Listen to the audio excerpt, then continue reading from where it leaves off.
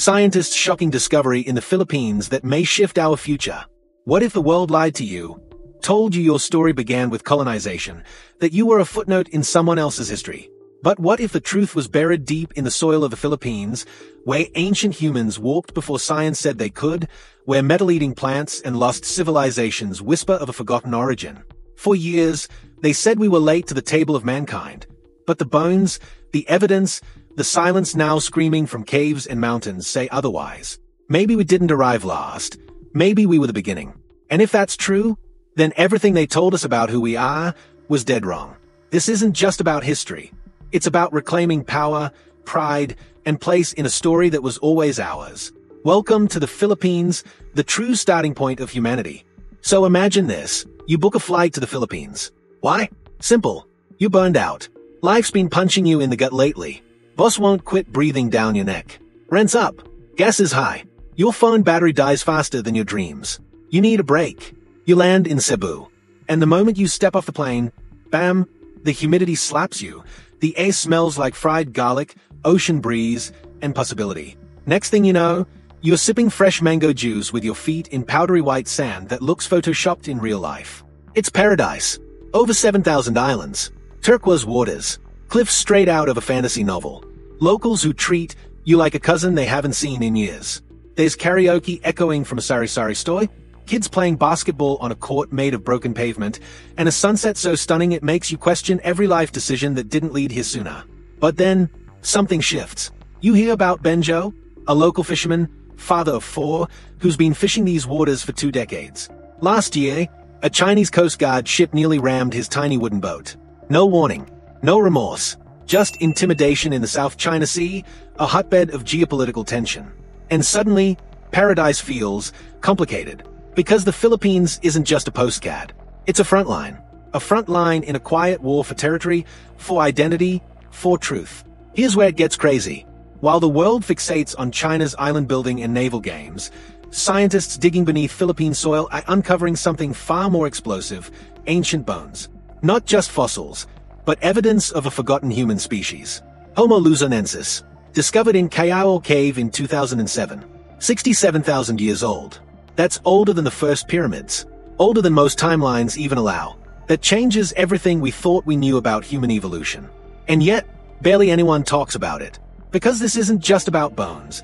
It's about pride, power, and a people whose story has been buried too long.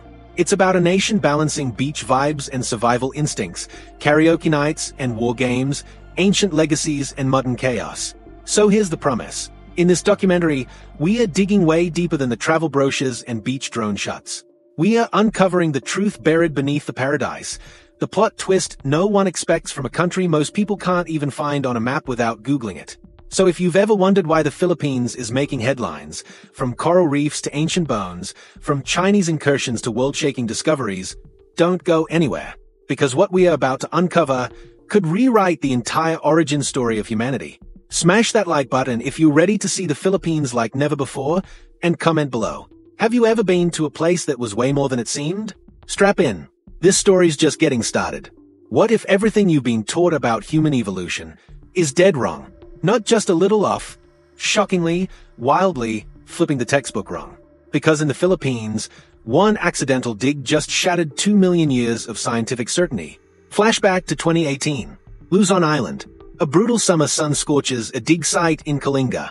Local archaeologists are just looking for fossils, maybe animal bones. Nothing special. But what they uncover? A rhinoceros. Not just any rhino, a butchered one. Cracked bones. Cut marks. Tools nearby. Then the real bomb, radiometric dating puts it at 709,000 years old. That's 600,000 years earlier than anyone thought humans were even in the Philippines. Let that sink in. Before Homo sapiens even dreamed of walking upright, somebody was already here, breaking bones and building tools. Stone blades, hammer stones, sharpened flakes. This wasn't nature. This was intelligence. But here's the twist: no human bones were found. No skulls, no femurs, no footprints, just the ghost of a presence. Like someone had walked in, left behind a crime scene, and vanished into thin air. So who did it? Homo erectus? The ancient globetrotter known to roam Asia? Shipwrecked hominins who drifted in on mangrove rafts during a storm? Or something else? And this mystery gets even weirder. In 2019, in Callao cave just 400 kilometers away, another shock. Scientists discovered a completely new species of human, Homo luzonensis. Tiny body, curved toe bones, a jaw that didn't match any known line. Estimated age, 50,000 to 67,000 years. Not old enough to butcher that rhino, but a clue. A piece of a much older story. Let me tell you about Lola Marie Tess, a retired school teacher from Tuguegarao. All her life, textbooks taught her the islands were late to the party, that her ancestors came last. But when the Callao news broke, she gathered her grandkids and whispered, "Anak, maybe we were here before them. Maybe we were first." Now ask yourself, if humans, or proto-humans, reached the Philippines 700,000 years ago, before boats, before maps, before recorded history, then the first ocean explorers on Earth weren't European. They were Asian, maybe Filipino. And if that's true, we need to rethink everything. Where we came from, who we are, and how much of history is still buried beneath our feet. So what do you believe? Was it Homo erectus? Some lost ancestor? Or is this evidence of something we haven't even named yet? Drop your theory in the comments below. And don't go anywhere, because coming up next, we uncover the island where ancient humans shrank, evolved, and maybe, just maybe, survived in secret. Because this isn't just about the Philippines anymore. This is about rewriting the story of all mankind. Imagine this. You're exploring the lush landscapes of Luzon, Philippines, when you stumble upon a cave, Callao cave. Inside, you find ancient bones and teeth. Sounds like the beginning of an adventure novel, right? But this isn't fiction. In 2019, researchers uncovered 13 fossil fragments in Callao cave, dating back between 50,000 and 67,000 years. These weren't just any bones. They belonged to a previously unknown human species, Homo luzonensis. Now, let's talk anatomy. These folks had fingers and toes with curves reminiscent of tree-climbing primates, like Australopithecus. It's as if evolution decided to mix and match traits, creating a unique blend of ancient and modern features. But here's where it gets even more fascinating. Around the same time, other human species roamed the Earth, Neanderthals in Europe, Denisovans in Asia, and the hobbit-sized Homo floresiensis in Indonesia. A world where multiple human species coexisted? Absolutely. So, what set Homo luzonensis apart? They managed to thrive in the dense jungles of the Philippines, isolated from other human populations. How did they get there? Did they raft across seas or walk during low sea levels? The mystery deepens. Let's bring this closer to home. Meet Lolo Ben, a local farmer from Cagayan. He grew up hearing tales of ancient beings in the mountains. When news of Homo luzonensis broke, he felt a connection to his ancestors, realizing that his heritage was part of a much larger human story.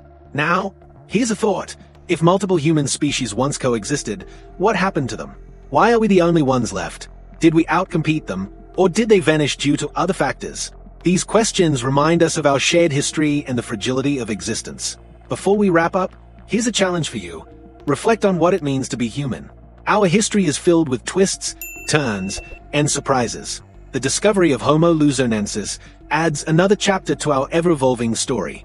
If this blew your mind, smash that like button and share your thoughts in the comments. What do you think happened to our ancient cousins? Let's discuss. Stay tuned for our next episode, where we'll delve into the mysteries of human evolution and explore how these discoveries reshape our understanding of the past. Imagine this.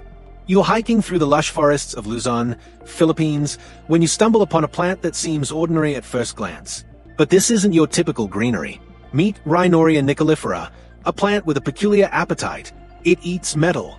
Specifically, it can absorb and store up to 18,000 micrograms of nickel per gram of dry leaf tissue. That's about 1.8% of its weight in nickel, a feat that's rare among plants. In fact, only about 0.5 to 1% of plant species native to nickel-rich soils have this ability. Discovered in 2014 by a team of Filipino scientists, including Dr. Edwino S. Fernando, this plant thrives in ultramafic soils rich in heavy metals, particularly in the Zambales region of Luzon. Its unique ability classifies it as a hyperaccumulator, making it a subject of interest for environmental scientists and ecologists. But why does this matter? Enter the concept of phytoremediation, a process where plants like Rhinoceros nicolifera are used to clean up heavy metals from contaminated soils. This method offers a green alternative to traditional, often destructive, mining practices. Instead of excavating vast areas, we could cultivate these plants to extract metals naturally, a process known as phytomining. Imagine the environmental impact: reduced soil degradation, preservation of biodiversity, and a sustainable approach to metal extraction. It's a game changer in the making. However, there's a catch. Despite its potential, Rhinoceros nicolifera is endangered. Its habitat is severely fragmented, and it's currently known to exist in only 3 adjacent localities, covering less than 500 square kilometers. The ongoing decline in its habitat quality poses a significant threat to its survival. Let's bring this closer to home. Consider the story of Maria, a local farmer in Zambales. She recalls her grandfather mentioning a magic plant that thrived where nothing else would grow. Years later, scientists identify this very plant as Rhinoceros nicolifera. For Maria, it's more than a scientific discovery. It's a link to her heritage and a beacon of hope for sustainable farming practices in her community. Now, here's where you come in. What are your thoughts on using plants for environmental cleanup? Do you believe phytomining could replace traditional mining methods? Share your opinions in the comments below. And if this story intrigued you, don't forget to like and subscribe for more fascinating insights into nature's hidden wonders. Stay tuned for our next episode, where we'll explore another remarkable discovery that's reshaping our understanding of the natural world. Ever felt like the walls could talk? In Angono, Rizal, they do. And trust me, they've got stories older than your grandma's grandma's grandma. These aren't your average doodles. These are the Angono-Benanganan petroglyphs, 127 carvings dating back to around 3000 BC, making them the oldest known artworks in the Philippines. Imagine this. Thousands of years ago, our ancestors stood here, carving their beliefs, hopes, and stories into stone. They weren't just surviving. They were expressing, communicating, and connecting. My grandfather used to say these carvings were messages from the spirits. As a child, I'd sit here, tracing them with my fingers, feeling the pulse of our ancestors. Discovered in 1965 by national artist Carlos Botong Francisco during a Boy Scout trip, these petroglyphs have since been a subject of fascination. But here's the kicker. Despite their historical value, these carvings are under threat. Urbanization, vandalism, and natural erosion are slowly erasing these ancient messages. It's like watching a priceless book being torn page by page. And once it's gone forever. But we can still make a difference. By raising awareness, supporting preservation efforts, and visiting responsibly, we can ensure these messages from the Stone Age continue to inspire future generations. So, next time you're in Rizal, take a detour. Listen to the walls. They have stories to tell. What do you think these ancient carvings mean? Share your interpretations in the comments below. And if this journey through time moved you, smash that like button and subscribe for more tales from our rich history. Imagine stumbling upon a small, unassuming piece of metal by a riverbank. It's just 7 by 12 inches, but what it reveals, monumental. This is the Laguna copperplate inscription. Discovered in 1987 near the mouth of the Lumbang River in Lumban, Laguna, Philippines. Dated to April 21st, 900 AD, it's the earliest known written document in the country. The inscription details a debt pardon for a man named Namuran and his descendants, absolving them of a debt amounting to 865 grams of gold. But it's more than just a receipt. It's a window into a sophisticated society with established legal systems, trade networks, and diplomatic relations. My grandfather used to say, our history didn't start with colonization. This plate proves it. We had laws, trade, and culture long before any foreign flag was planted here. The inscription, written in Old Malay using the Kawi script with Sanskrit and Old Javanese influences, mentions places like Tondo, Pilar, and Puliran, indicating active trade and communication with regions as far as Java and Sumatra. This artifact challenges the long-held belief that Philippine history began with Spanish colonization. It pushes back the timeline by over 600 years, showcasing a rich pre-colonial civilization. Yet, many are still unaware of this crucial piece of history. It's time we rewrite our narratives and acknowledge the depth of our heritage. So, next time someone tells you our history began with colonization, point them to the Laguna copperplate.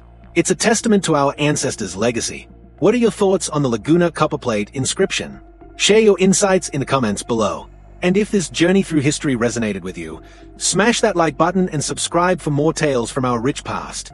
Imagine wandering through a dense Philippine jungle, the air thick with humidity and the scent of damp earth. Suddenly, you stumble upon a clearing where ancient stone coffins lie beneath towering trees. This isn't a scene from an adventure novel. It's the reality of Mount Kamhantik in Quezon Province. Discovered in 2011, the limestone tombs of Kamhantik are a testament to a sophisticated pre-colonial society.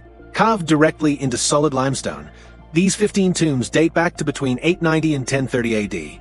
They weren't just graves. They were intricately designed coffins, indicating advanced burial practices. Archaeologists unearthed teeth still intact, shards of pottery, tools, and animal bones. These findings suggest a community with complex rituals, artistry, and beliefs long before Western colonization. However, this historical treasure wasn't preserved untouched. Treasure hunters had already looted the site, stealing lids, skeletons, and artifacts. 1,000 years of heritage, desecrated for profit. Yet, what remained was undeniable. This was a civilization. Not merely a tribe or village, but a people with rituals, architecture, art, and belief systems. The site is now part of the Buena Vista Protected Landscape, a 280-hectare forest area declared protected in 1998. Efforts are ongoing to preserve what's left and to study the site further. Imagine the stories these tombs could tell. The lives lived, the traditions upheld, the artistry expressed, all carved into stone beneath the trees. What are your thoughts on the Kamhantik tombs? Share your insights in the comments below. And if this journey through history resonated with you, smash that like button and subscribe for more tales from our rich past.